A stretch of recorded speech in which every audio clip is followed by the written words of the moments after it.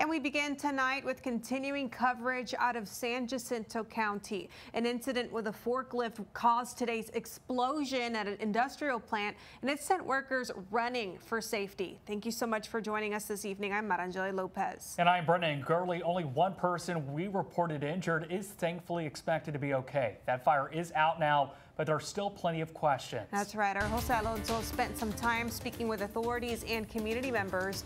He has the latest. Out the door, and it was just the smoke. The smoke was, I mean, it was way up there, you know, but it was still kind of spooky. Haley Newton and her family live right off of FM 1127 and says it was around 8:15 Wednesday morning when they started hearing a strange sound outside her home. We started hearing some like banging noises, and it just sounded like dump trucks, like one of our neighbors might have been dumping rocks or something, so I didn't think anything of it, but it kept going. A fire broke out at a chemical plant named Sound Resources around 8 o'clock, and multiple first responders were immediately at the scene. Livingston firefighters were calling for multiple units and foam to put out the flames. We need people en route. Also, Lord, you can see it from Goodrich here. It's a big deal.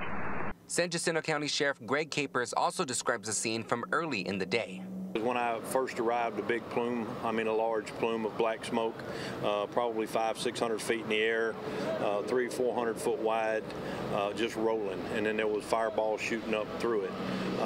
But it was told to me that nothing was toxic, nothing would hurt you by inhaling it, that it was just flammable. The president of the chemical plant says the explosion was caused by a, quote, forklift incident. He says a forklift operator noticed chemicals leaking from a container, and when he went to lift the container up, he noticed a fire. All day, experts have been checking the air quality in the area to determine if it was safe. TCEQ, they are the experts at this, and they have been running machines further north and further south in all directions to measure the air quality, and so far they have said everything is copacetic with the way it should be. Residents within a 5-mile radius of the explosion were told to shelter in place. For Haley, it was a wait at home without power. That got kind of tough. No Wi-Fi or anything, and our cell service isn't great down there. But, you know, just looking into it as much as we could, and we were trying to get updates to see if we needed to evacuate or anything like that.